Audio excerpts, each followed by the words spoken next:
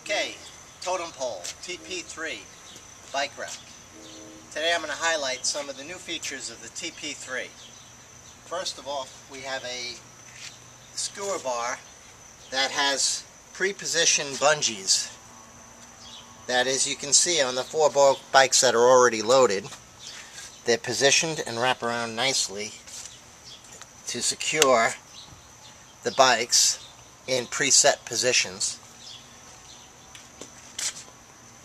There's not much to say other than you get good spacing and know exactly where your wheels ought to be positioned. The second piece is the top bar.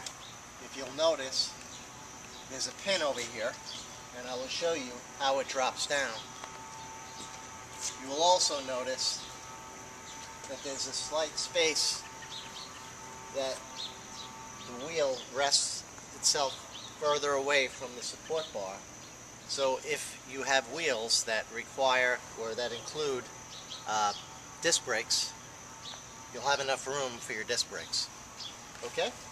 So that's it for the TP3. Those are the primary changes, and now we'll also give you an overview. Thank you.